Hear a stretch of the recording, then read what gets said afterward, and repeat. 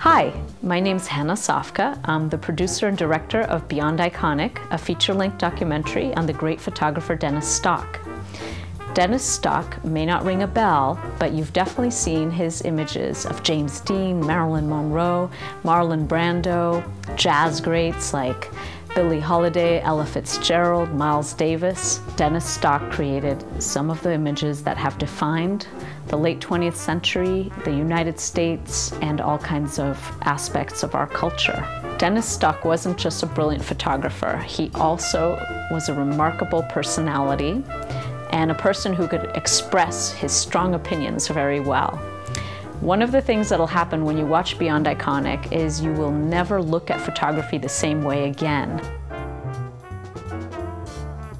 Beyond Iconic is complete, and it had a great festival run.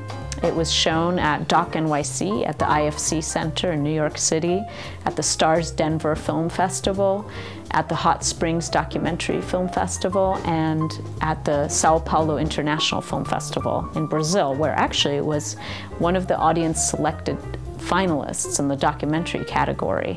It's also gotten great reviews. This film is, as they say, in the can. However, it needs one final boost so that it could reach broader audiences. In other words, I need that last bit of money so that the film can reach broadcast networks. The great thing about this is it's an opportunity for me to share this film with you before anyone else can have a copy, and probably also before anyone else can see it.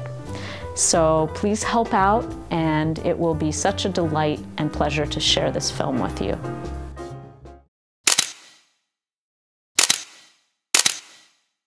You're dealing with a miniaturized image that's two-dimensional. So the power that you have to bring forth when you're collecting this image, when you're capturing it, has to be considerable. So the image becomes indelible.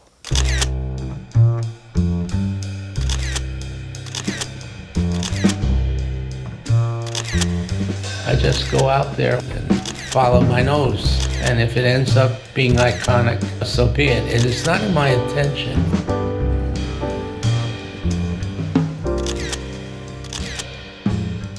I had a strong predisposition to jazz. Maybe I was born in past life in Africa.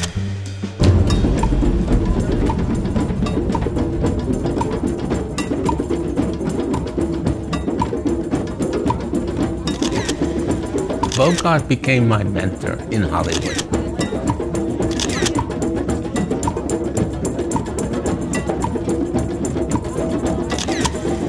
In the 60s, there was a revolution afoot in the United States. The United States has been an exotic landscape. If you want to dissect my work, I think that it's a marvelous way of saying, I've been here.